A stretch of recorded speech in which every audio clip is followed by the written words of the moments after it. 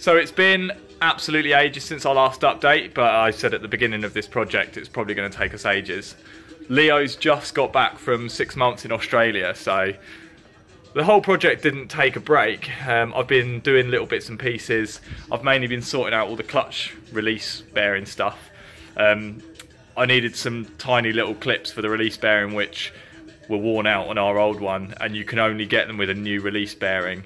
So I went on the Club 8090 website and some really nice person sent me some. So thank you to Morsey, I think that was, for those. So we've now fitted them. Leo's back and we're just sorting all the clutch release arm. We're just putting all the new bushes and stuff in it. Ready to put the engine in today, hopefully. We'll get the clutch on the engine and get it in.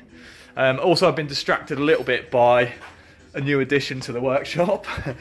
Me and a friend have bought this Toyota Toyota Town Ace, it's called, for the grand sum of £160. It needed a little bit of welding on the passenger wheel arch, which I've done. I think that's all it will need for the MOT.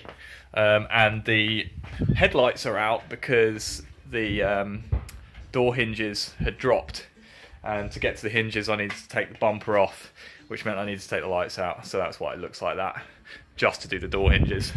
But yeah, I've been a little bit sidetracked on that one. Should be a cool little van once it's going. It's an 8-seater. So yeah, hopefully Leo's just it's got a lot less wobble now. It's got no wobble. There we go. Clutch release assembly done. We've got the a Subaru adapter plate on there and the new clips. So the next stage is to get the clutch together on the engine and drop it in. So we've got the new clutch on. That's Subaru clutch.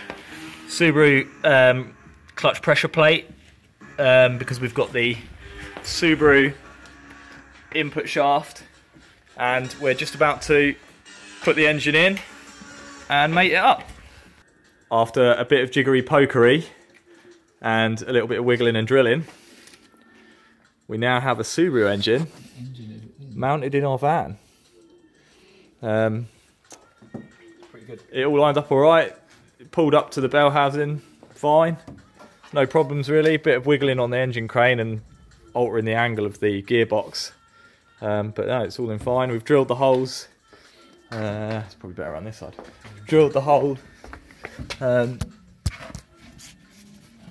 for the engine mount. I don't know if that's going to focus. There we go. So that's the new holes that go on the chassis rails. And that's the engine mount bar. Completely taking the weight of the engine. You see the exhaust sits quite low and the sump actually sits quite low, which a lot of people say about. We don't really go off-roading, but I guess that it could be a problem if we have to go up farm tracks and stuff.